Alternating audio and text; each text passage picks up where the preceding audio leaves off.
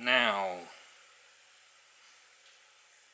this is going to be a bit of a weird one really, because these are about some shoes I bought. Now these are Hi-Tec with ortholite insoles, which you can tell by the band inside, and they did originally say that, I promise. And I bought these from Millets. Now, I would have mentioned this on my blog at the time, but the reason why I ended up with these is because five other pairs I asked them for, they didn't actually have in a larger size than an 8. Now, since that happened, I've spoken to a friend of mine, and he says he has the same thing. That whenever, if they ever walk in now, and his girlfriend says about buying shoes, he says it's pointless because they never have them in my size.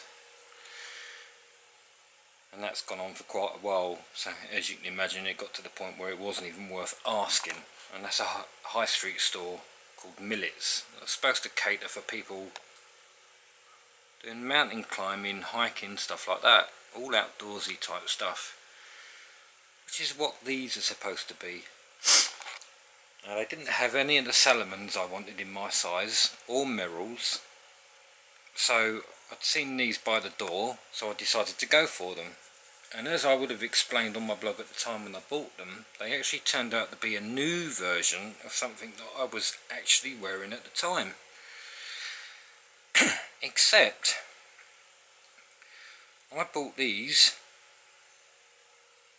around the end of October, beginning of November 2015. And they've been like this for a couple of weeks already, and it's only, and let me think, 1st, 2nd, 3rd, 4th of February 2016. So I've actually only had these a couple of months, but as you can clearly see there, they actually started to hurt my feet, and I couldn't understand why. And I was picking them up one day when I caught a glance of the soles and realised that they'd worn through quite badly. Here's where it gets weird. As I already said, and I'd already stated when I bought these at the time, these were the new version of a pair I actually had on at the time. The pair I had on at the time I'd had for 2 years. These look like this after 2 months. And I'm afraid it gets even worse, because the whole time that I owned the previous pair of these, I wasn't in possession of a freedom pass. So I literally walked a lot more in them. And I never left Enfield very much because of my disabilities. This time around, I've been in possession of a freedom pass for over a year now. Well, I know it's about a year, or just coming up to a year, which doesn't really matter. The fact is that I possessed a freedom pass the whole time I owned these. So I was on a bus a lot more, still never ventured very far. So when I saw these, I thought, how in the hell have these ended up looking like this after 2 months, when the previous pair went for 2 years without any travelling around on buses to the local town, when these I've quite often caught a bus to the local town. I simply cannot believe it. They haven't even lasted the winter.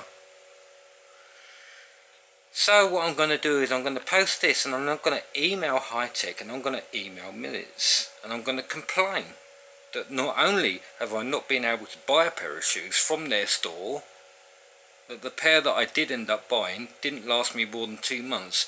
And these are things that they try to put to you that you'd wear hiking around the Himalayas. Well, I don't think I'd like to go around the Himalayas in a pair of these. A pair of the old ones, yeah, not a pair of these ones. And the old ones I bought in TK Maxx, I thought I'd give them a go. I bought a pair of Hi-Tec Silver Shadows, giving away my age here, back in 1985. They looked fantastic, black suede across the toes, tan grey canvas, but the first time they got wet, the black ran into the tan grey canvas quite badly, to the point they looked absolutely horrid, and I decided I'd never buy Hi-Tec again until about 3 years back, when I saw the previous pair of these in TK Maxx for £35, and I was more interested in the Ortholite insoles. I bought them and they lasted, and I was getting very little pains in my feet. So I thought, fantastic, next time I'll be willing to go into a proper store and pay the money.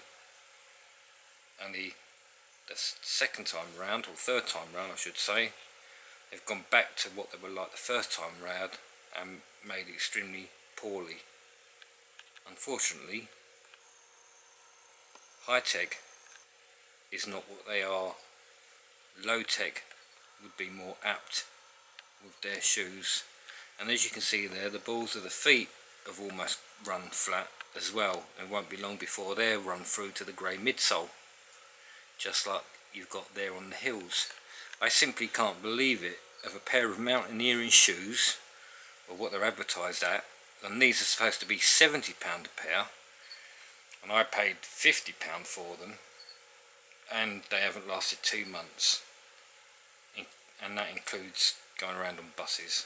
Absolutely stunning. So I'm going to email Hi-Tec, and I've also remembered I need to email Ortholite with a couple of questions too, and I'm going to email Millets and see what happens. Stunning.